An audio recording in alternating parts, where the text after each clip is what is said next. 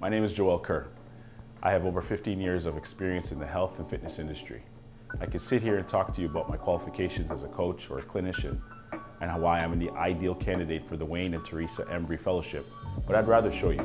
Come follow me. This is where it all started for me. One court in the community housing projects is where I grew up in a single-parent household. It was my first exposure to the game, but it was more than just a game to me. I knew from a young age that my only safe way out was through discipline and persistence in education. Basketball provided a community and a distraction I needed to stay out of the fast life, and it was my first taste of what it felt like to be a part of something bigger than me, to have purpose. After completing my studies at the University of Toronto and earning my doctorate in chiropractic, my goal was to change the perception of what a doctor looks like, and the decision to build my practice steps away from where I spent my developmental years was deliberate. I want to set an example for Black youth and showcase that with persistence and perseverance, you can build a life you can take pride in and help change the narrative of what our community can do and become.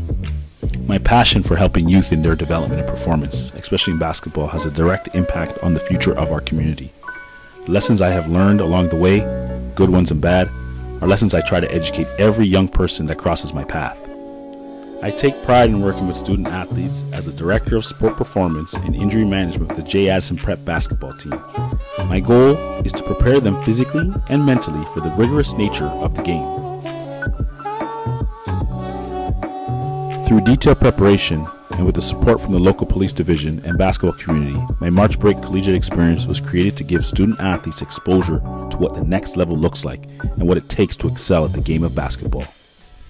I've learned that my purpose in life is to educate and inspire, and this looks different for everyone.